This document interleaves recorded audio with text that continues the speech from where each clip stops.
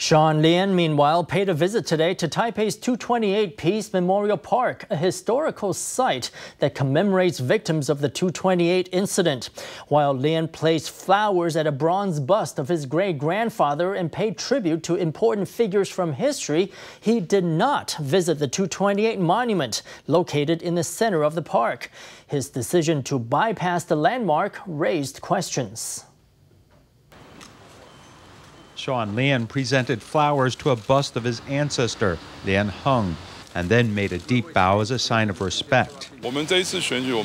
In this election, we don't criticize the family of our opponent, and we don't criticize their ancestors. It's a pity that our opponent's campaign team continues the DPP's election strategy of criticizing what seems to be all of the past generations of my family. Ko's camp produced a document indicating Lien's grandfather, Lien Chen-tung, had been impeached by the Control Yuan. Aside from visiting a bust of his ancestor, Lien also appeared before a number of other famous busts within the 228 Peace Memorial Park. This has led some to believe that Lien intends to create a special memorial for those who contributed to Taiwan's past. Over the past few centuries, Taiwan has experienced different stages of history, with people coming from different backgrounds, different ethnic groups, and different places, all making a contribution. We should have a special place to thank those who have contributed to our collective past.